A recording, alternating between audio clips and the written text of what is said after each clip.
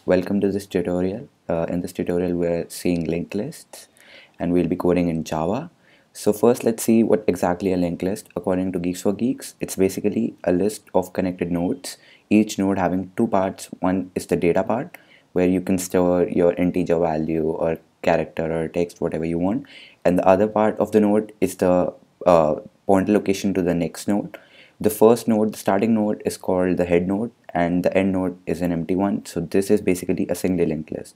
So let's get down to coding this in Eclipse. So let me create a new Java project.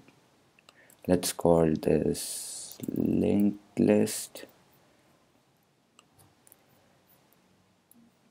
We'll wait for it to build paths. Okay, now we go over here, right click on source, create a new class. Let's call it linked list. Okay, so basically we can create another class as well. Let's right click over here and create a new class, and let's call this class as node.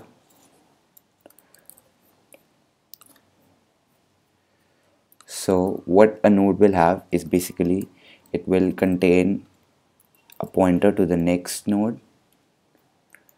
We'll be storing integer type data in this, and then we write public. We need a small p for this. Public node input would be value, and this dot data will be equal to value, and this dot next we define it equal to null. Okay, so the definition for node is done. Now we come to this. For linked list, what we first do is create a head node which will be global.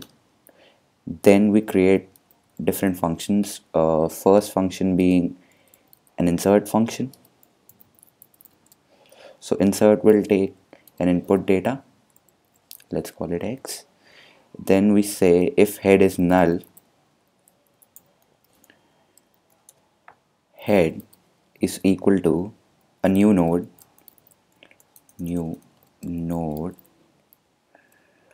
and the value we give it is x. This should be public. Okay, and if it is not null,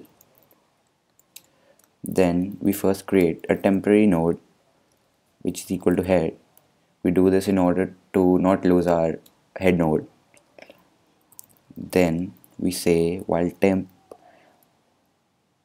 dot next not equal to null, so till we find an empty node we keep on moving forward.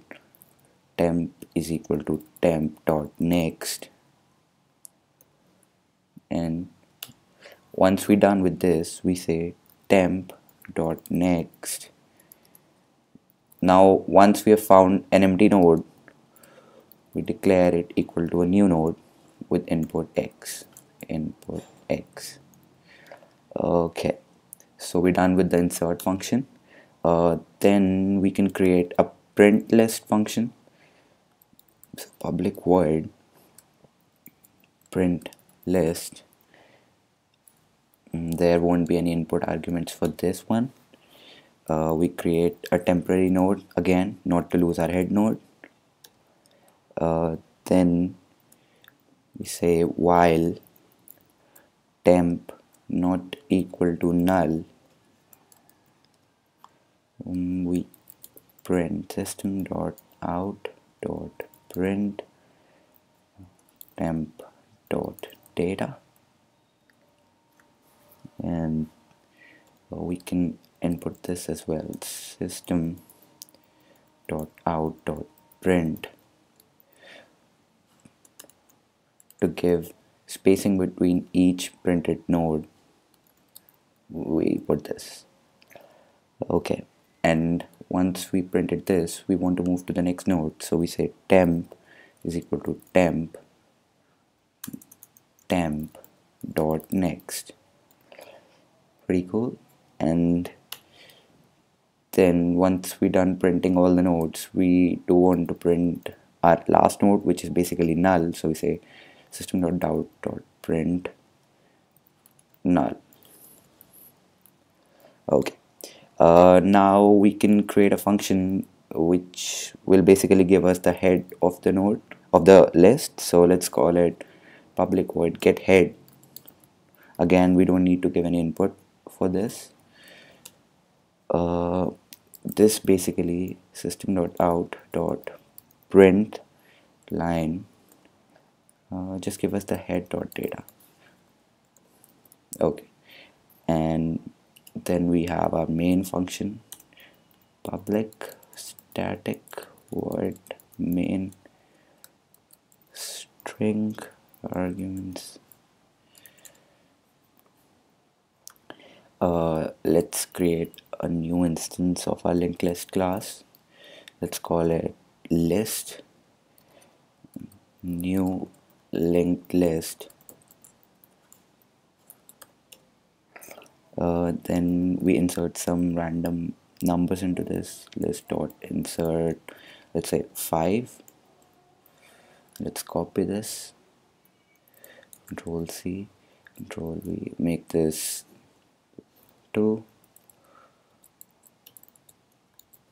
Okay, so let's make this -2, 10 and 1, and then we simply print our list. So list dot print list, and we can do one more thing, list.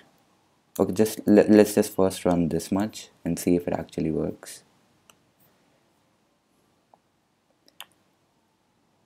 Okay, so it gives 5 to -2, 10, 1 and null. Pretty cool. Our code seems to be working fine over here. We can get the head of the list by saying list dot get head. Let's run this. So it should give us 5. Okay, it gives 5, but let's say after null we give a new line. Now let's run this. Okay, so head it's giving us 5, list is getting printed, last node is null, head node is 5. Seems to be working pretty fine. If you have any queries, write down in the comment section. Make sure to like the video if you did like it. Subscribe. Thanks for watching. Keep watching. Peace.